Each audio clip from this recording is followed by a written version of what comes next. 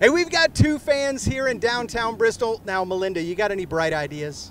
Go Hokies! Woo! Virginia Tech all the way! Love it. What about you, Charlotte? Any bright ideas on this side? Go Vols!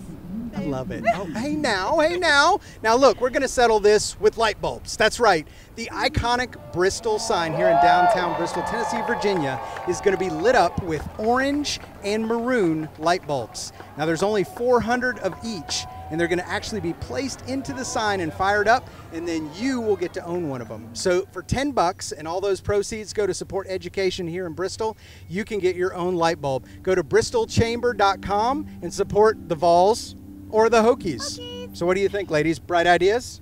Hokies #1! Volunteer #1!